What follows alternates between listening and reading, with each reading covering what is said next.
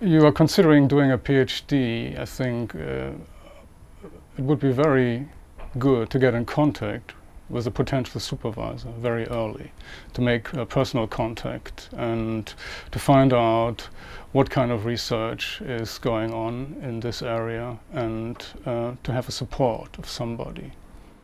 So if someone who's thinking of doing a PhD, I would suggest they would do a project. The final year project really gives you a reasonable idea of what is involved in doing research. I mean, it's much smaller, but it gives you a flavour really of what you might get up to. Better if you can do a master's. I would recommend doing a master's first, because it gives you that little bit more breadth. And the dissertation within a master's programme, which lasts 3 months, is a more substantive piece, and it gives you the opportunity really to investigate more and pursue possibly open things that you might be interested in. And if you can build on the dissertation in a similar topic to your PhD, then it gets you to a very good start.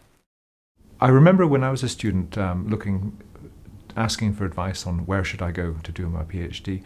I didn't have a very clear idea of what I wanted to do, and I ended up going to one university and in the end discovering what I was really interested in and switching university, because I'd found what I wanted to do and I knew where I had to go to do that subject. So my advice would be find out what's interesting to you and go there.